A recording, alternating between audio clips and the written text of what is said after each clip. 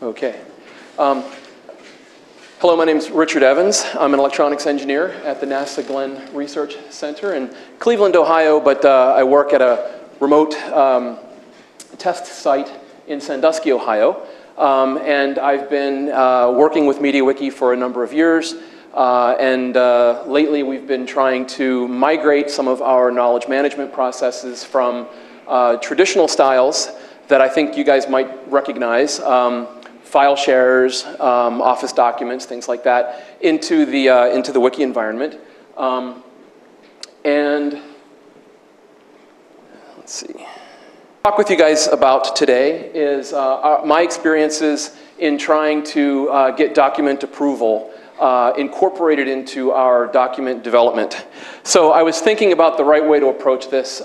This is an Enterprise MediaWiki Conference. I think the one thing that we all have in common is that we're developing documents, plans, procedures, all of the guiding documents that govern our enterprise processes. One of the things that nobody wants is for these documents to be uncontrolled. And so version control for these types of things is critical. So when we begin with the document development process, this is a commonplace I hope we all recognize. There's a product that we want to develop. We pick some people to be in charge of its development. And at the end of that process, it's published to a common access point, and all of the users will then benefit from the developed document. This is what it's supposed to look like. This is how we talk about it. But anybody who's been doing this for a number of years knows that things get really messy sometimes when the documents are being emailed, and at the end of that process, there's a complicated stage where before it finally goes into a user access portal, the users pretty much have not had insight into this. And so this is the chart that I love to show people. This is the argument for why we want to move to a more honest document development model. As all of us are MediaWiki fans and supporters, the wiki article is central, and there's a corresponding talk page that goes with it. The idea is that the users are stakeholders. They can see the development of the document. The changes, the document editors are directly interacting with the document. And at the end of that process, and this is where my talk sort of begins, at the end of that process is a revision that ultimately we want to get it archived. And so the question is, can we eliminate the part where we take the finished product and put it into some kind of an access store? Can we eliminate that and work entirely out of the wiki? And some smart user might say, well, but how do we know if the document is if it's developed in the wiki and it's used in the wiki, then the users might say, how do I know that the one that I'm looking at is the correct one? So this is the introduction. This talk could also be an advertisement for the approved revisions extension. So for those that have approved revisions installed on their system, this is a page that we're all familiar with. It's the history of an article. So I've created a generic article, page X, and I've got 3 revisions from the time that it was originally created. And what the approved revisions allows you to do is pick a particular revision anywhere in the document development and set that as the approved revision. And if you do that, then you get this there's the potential to have this little notification at the top that would tell you that what you're viewing as the end user is the latest revision of the page, and this one currently has no approved revision. But that's sort of the text that you get. So the problem we have with this at this point is that the extension works wonderfully well, but my experience with my users is that little bit of text at the top is not sufficient to really let them know that this is truly the article that they want to be using for whatever the purpose is, whether it's a procedure or a plan. So in the NASA world, we have some requirements for how we do the document control. And I want to get to showing you how I've implemented this. But basically, we'd like to add a footer at the bottom of the page that would make it crystal clear which version of the document that the user is looking at. So we have some other extensions that we're going to bring into play. Semantic MediaWiki is the big one. Semantic extra special properties, and I'll talk about that in just a second. The header footer extension, and then we've got to do a little bit of JavaScript in the common.js page. So header and footer does exactly what it says. You install this extension, and it gives you the ability to, per namespace, create a template header and a template footer. For our purposes, we're going to be focusing on the footer. Semantic MediaWiki, as everyone knows, allows you to do these wonderful inline queries. You can get all kinds of results in all kinds of ways, and you can incorporate them into your templates and have presentation elements that do really subtle but helpful things. The semantic extra special properties is a wonderful extension that allows you to take the core page attributes, things like who created the page, who are the contributors of the page, when was it last modified, when was it created. These are core attributes that are built into MediaWiki. Every page has these attributes, but they're not natively known to Semantic MediaWiki.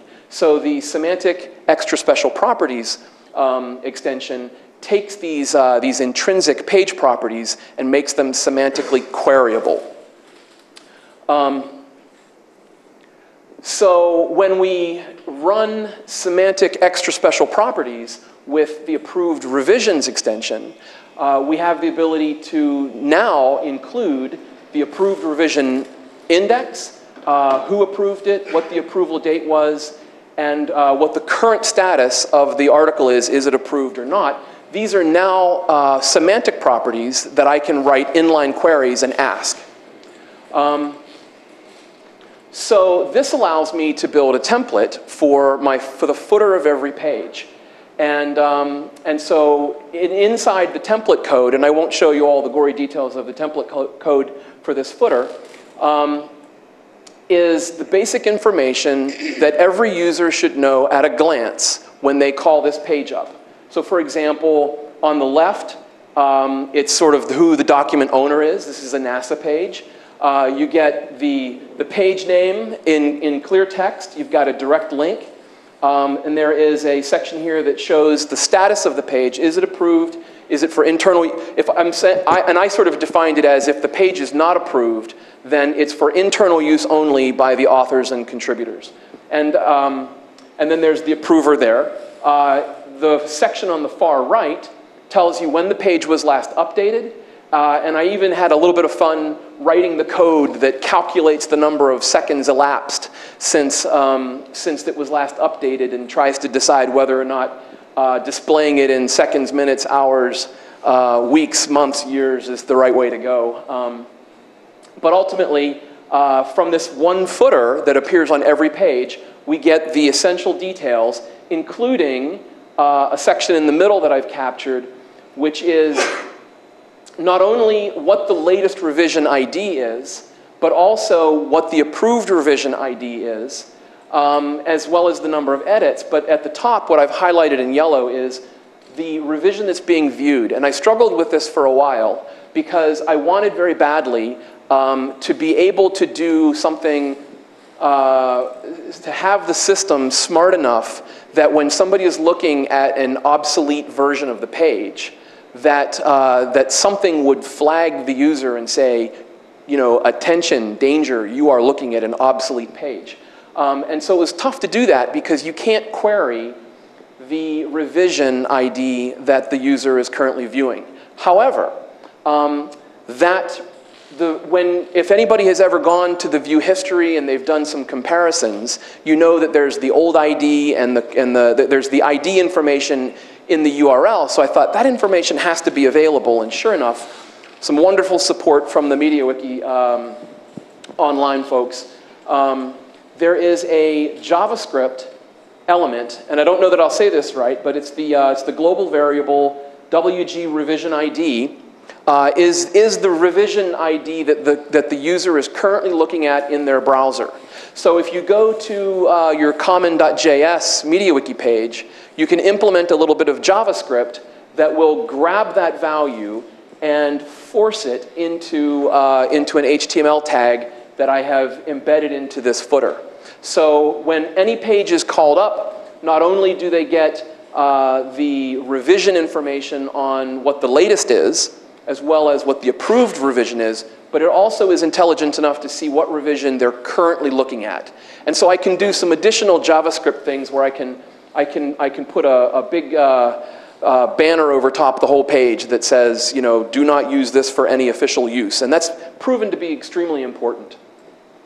Okay, so my user at the beginning of the story said, well, how do we know which revision is approved? And so for all the steps that I've just described, my answer is, well, you just look at the very informative banner on every page and you can't go wrong. And so that's the end of the first chapter of the story.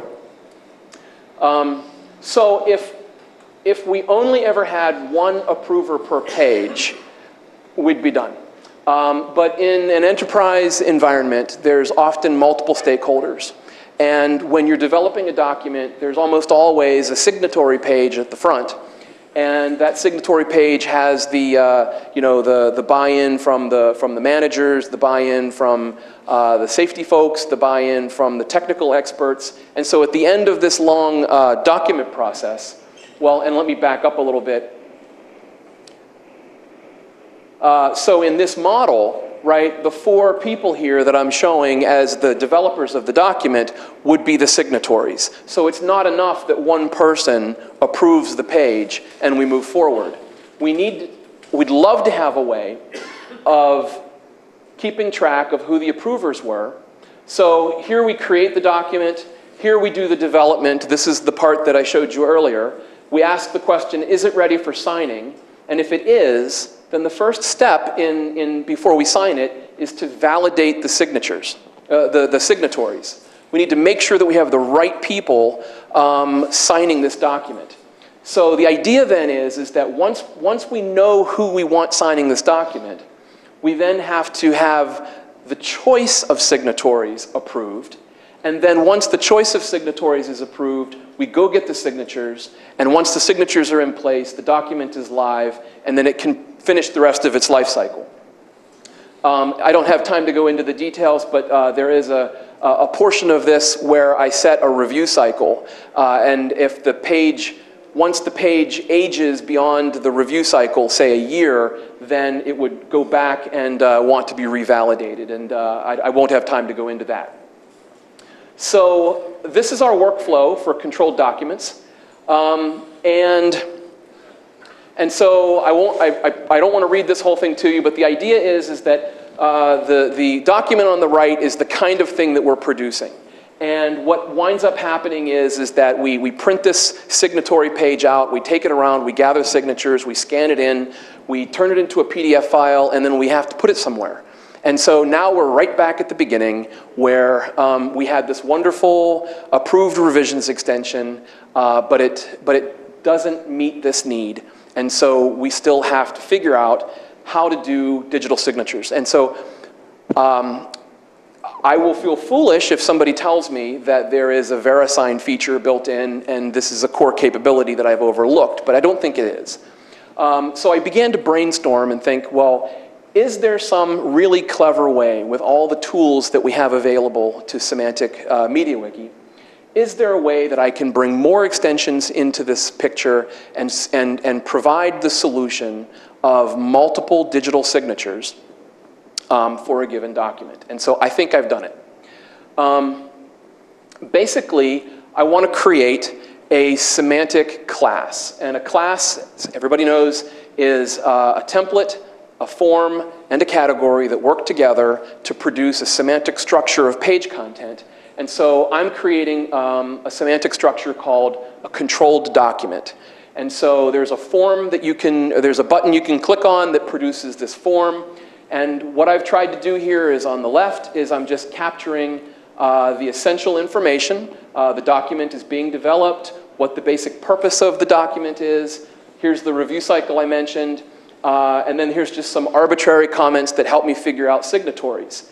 On the right-hand side, I've done a semantic query of all the users in my system. And one of the things that I've done is all my user pages have a semantic class where when they register with the site or when they visit the site, from the network, they get all of the organizational information is known to them in a semantic way. So, this semantic query of users generates a multiple checkbox list, and I can just come over here and check the people that I want to be the signatories of this document. So far, when I click Save on this, all I'm going to get is a semantic field that has multiple comma-separated values of users. What does it look like? So the template for this controlled document, it automatically creates a page name, so you didn't have to supply the page name. The NASA GRC H000 is pulled out of my user information, and so if another user with different organizational credentials were to use the same form, the page would be named according to their organization, and this is number 4 in the list, and that number is auto-numbered from page forms. So in this case, I've used a header banner. And what I'm trying to communicate to the user is, this is sort of the high-level stuff that we populated in the left side of the form, shows up here. But each one of those users that I selected then automatically becomes a signatory in the table. And there's some logic in there that if the page for the signatory doesn't exist, then it creates the little the form button to automatically create this thing. So once I hit save on this new controlled document, this is the page that I see. My signatories are listed. You can see that it's not signed yet and there's no action. And so it's sort of up to me to sort of create the signatory class. And so the next step here is to create the second semantic structure. The second semantic structure is a controlled document required signatory. I won't say that 3 times. But basically, we go to special pages, we create a new class, it's called the required signatory, and basically, at this point, the only thing that we want to get in this class from the user is the signatory role or title. And so oftentimes people are asked to be a signatory on a document for a specific reason that may not be directly, may not map directly to their job title. So this is an opportunity to say who they are in reference to signing the document.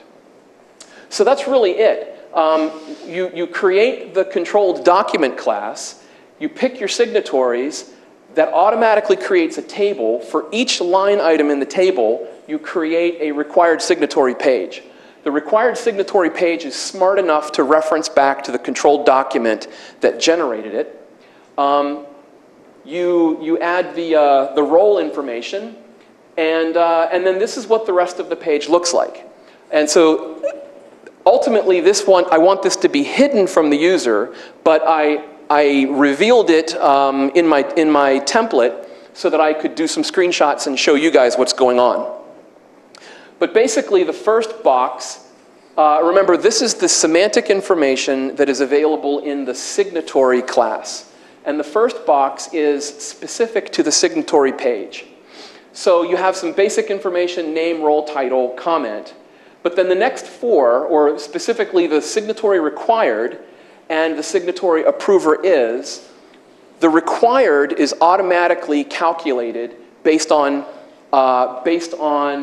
who the signatory is supposed to be according to the checkbox. And then what matters in terms, what we're trying to get here is for validity. So this last line, signatory approver is the required approver. All this is, where it says bad right there, what that means is that it looked at It looked at the required signatory, the name that it wanted to see as the approver, and it looked at who the actual approver is, and in this case, it's nobody yet. And so it calculates, wait a second, right? Not only, you know, so the signatory approver is not who it needs to be, so therefore I get a flag that's bad. We do the exact same thing for the applicable document. So this is the signatory validation, and then this is in the same template for the signatory validation is asking the question, is the parent document validated? And so this says if I'm the author of the controlled document, the one that we're all editing and making perfect, if I'm the author of that, then that would make me the master approver. And so if somebody else comes in and approves it under me, right, then it's going to cause this logic to be bad, right? So in order for the overall signature validation to be correct, the master document has to be approved by the person who created, by the person who's supposed to approve it. The signatory has to be approved by the person who's supposed to approve it. And I'm also calculating the date that they were approved, and I'm turning that into a Unix timecode, and I'm calculating the difference. And so if the signatory signs before the master document is signed, it's invalid. So in order to get our final goal is the basic Boolean question, is this a valid signatory? There's all these internal checks on the template, and if at the end of that whole process everything works out, then is a valid signatory goes from bad to good, and we wind up with the template updates here, and the signature page automatically populates on the article. And so, in conclusion, by pulling together standard MediaWiki with a lot of the extensions listed there and some that I'm sure I forgot, we've found a way to make every page's revision status known with a footer at the bottom, including the revision that they're currently looking at, as well as a mechanism, an appliance for allowing multiple signatories to come together and co-approve a single page. And this is still sort of in the Rev 1 stage, and I'm looking to make it better over time, but I think all the pieces are there, and I'd be very interested if anyone knows of another way to do this within MediaWiki, and I'd be interested to know yeah, what your experiences are with signing documents. Okay, so that's, any questions?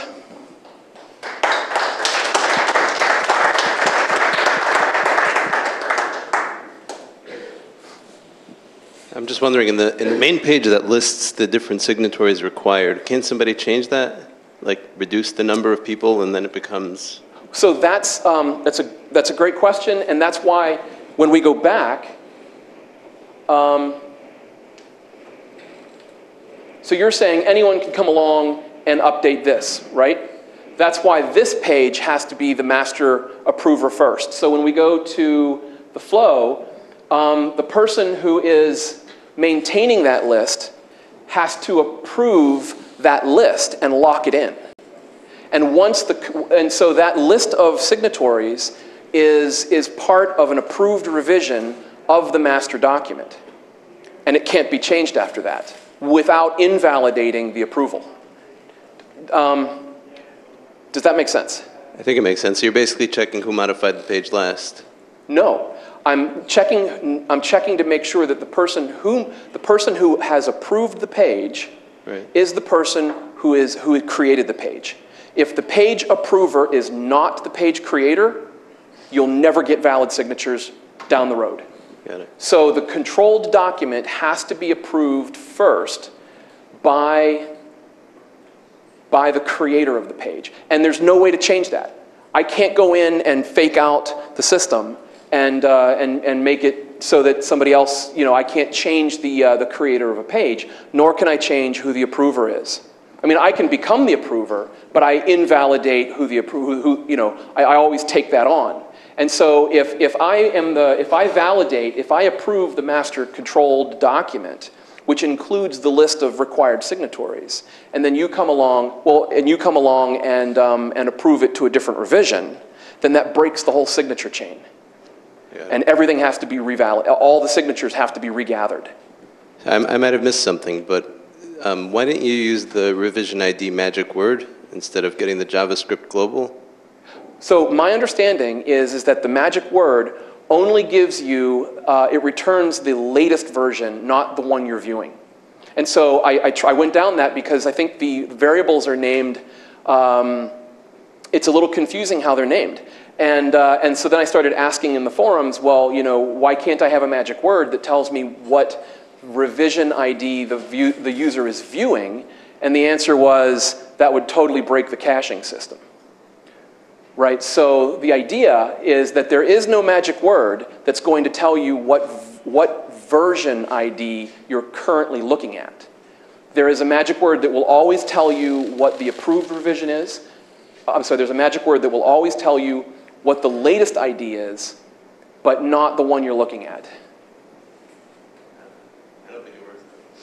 Oh, let's talk.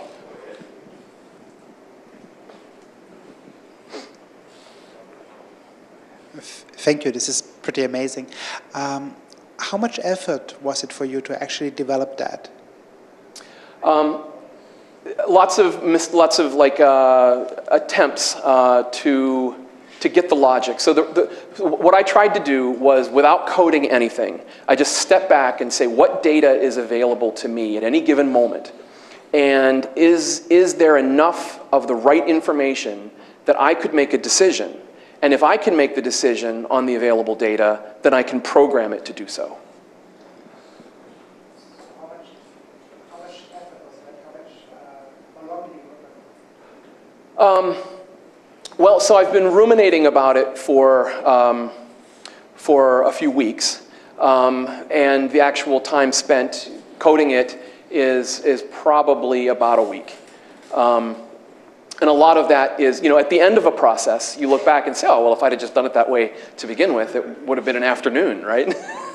So there's not a lot of code. There's really only 2 forms, 2 templates, and some JavaScript, and the underlying extensions. So again, if there is some kind of a VeriSign tool out there, I would love to know about it. I don't think this is necessarily the long-term solution, but I think in my organization, we find that our business processes require us to gather an awful lot of signatures, and there's an awful lot of PDF scans of signature pages that are being managed independently of the actual content documents.